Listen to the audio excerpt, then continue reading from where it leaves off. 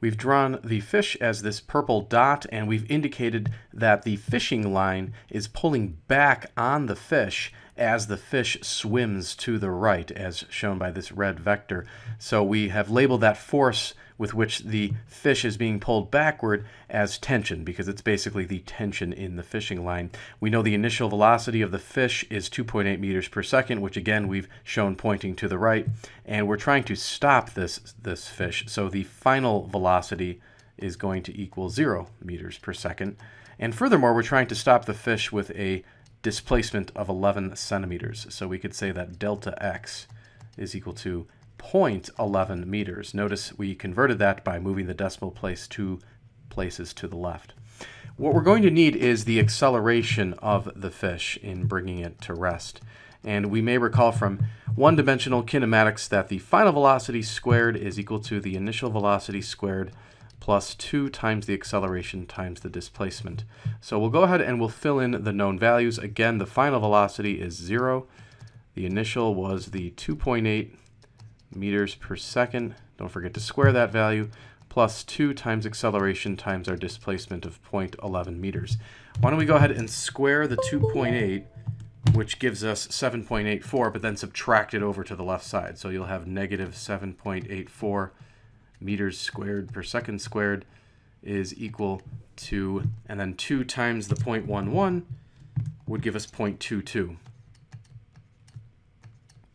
meters, and then that's times acceleration. We'll finish off solving for acceleration by dividing both sides of this by the 0.22 meters. And when we do so, they'll cancel out on the right-hand side.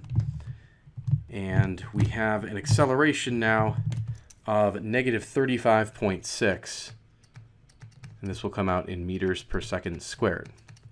So there's the acceleration. We want the tension. We recall from Newton's second law that the net force acting on the fish would equal its mass times its acceleration. The net force we're assuming is just the tension. It's the only force pulling back on the fish that's causing this acceleration. So we're just going to say T equals mass times acceleration. The mass of the fish can be determined because we were given the weight of the fish. It was 85 newtons. We recall that weight is equal to mass times the gravitational constant. So we'll take the weight of 85 newtons and set that equal to mass times the gravitational constant, 9.8 meters per second squared. Divide both sides of that by the 9.8 meters per second squared. That will give you the mass of this fish, which turns out to be about 8.67 kilograms. So you'll fill that in for the mass, you'll fill the acceleration we obtained in for A, and this will help us solve for the tension. So here we go. Here's the mass times the acceleration. And so when we multiply these together, we're going to get a tension in the fishing line of about negative 309 newtons. You'll notice it comes out negative. That's because we assumed the tension was pulling back to the left on the fish. Let's see if they want the negative sign or not. They want the minimum strength. So probably just the magnitude is what you need. So we'll say that the tension is 309 newtons.